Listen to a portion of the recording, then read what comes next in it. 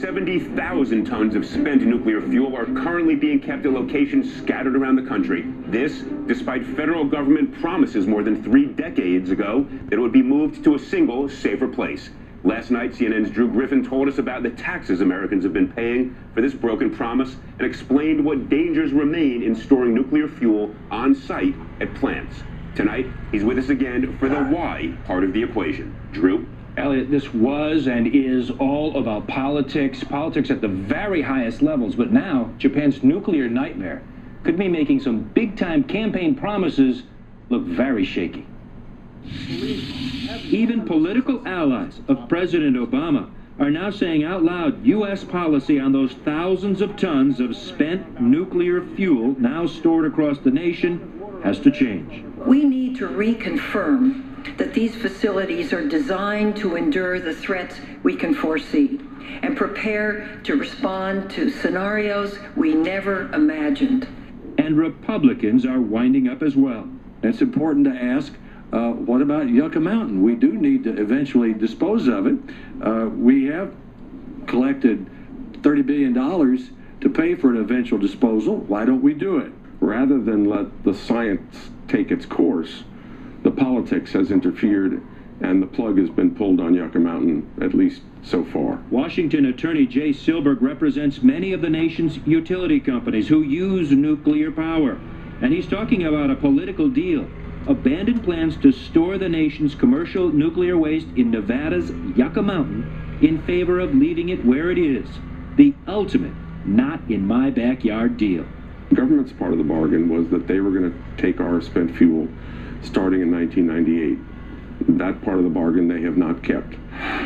Not kept because Senate Majority Leader Harry Reid was locked in a tight re-election battle, and blocking Yucca Mountain was a key campaign promise. He enlisted President Obama to help ensure it would never happen. How? Senator Reid convinced the president to appoint Gregory Jaczko, Reid's chief of staff, to the one job with total oversight over the entire project, chairman of the Nuclear Regulatory Commission. I think it ultimately is politics. If it were science, we would have let the decision makers, the Nuclear Regulatory Commission staff, the licensing board members, the commissioners, and the courts make a determination based on science. That process was not allowed to go forward. In the spring of 2009, I asked Senator Reid about Yucca Mountain and all that nuclear waste being stored around the country. Leave it on site where it is. You don't have to worry about transporting it. It saves the country billions and billions of dollars. Senator Reid's office tells CNN he still holds to that opinion. As far as Gregory Jaczko, we wanted to ask him about Yucca Mountain as well. But after testifying before a Senate committee, the NRC chairman wasn't in any mood to talk. Chairman, about Yucca Mountain. An NRC spokesman tells CNN the chairman had another appointment and couldn't stay to talk, but says spent fuel is safe right where it is, scattered around the U.S. in 65 different locations, 11 of them on active earthquake faults.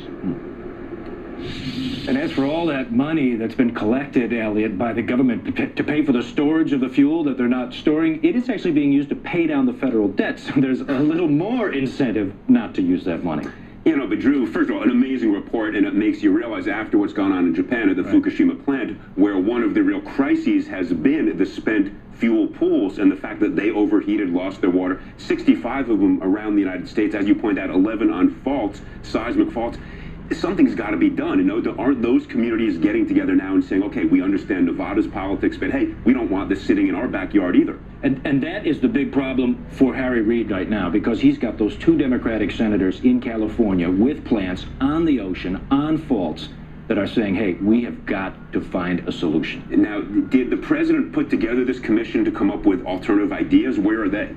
Well, the alternative ideas is just that. He's thinking big picture, not alternative sites. This Blue Ribbon Commission is to come up with a better idea of how we get rid of, reprocess, recycle, forward thinking. But as you know, Elliot, forward thinking is decades down the line for this. And expensive. Look, nuclear power has taken a big hit recently. Everybody loved it for a while. It was going to solve the energy crisis, but now in terms of cost, the risk of a meltdown, tragedies, and then disposal. Disposal, which is what we're talking about here, sounds to me like we've gone from NIMBY, not in my backyard, to not in anybody's backyard, and this may just be an impossible problem to overcome. It's going to take a very strong political backbone to do what is right. We have this waste. There's nothing we can do about it. We've got to put it somewhere. Let me ask you this very quickly on the science. Is Yucca Mountain safe, according to most scientists? Would it work if there were not a political impediment to this? That's what the studies were all about. For decades, they came up with this site. They came up with the engineering, and they say it is safe. It is absolutely safe, given all the science we have. Okay. It's just socially unacceptable. Well, it's going to be fascinating to see what happens when, in course, of necessity, Harry Reid is not the majority leader 10, 12 years from now. Do the politics change? Anyway, Drew Griffin, thank you so much for that fascinating report.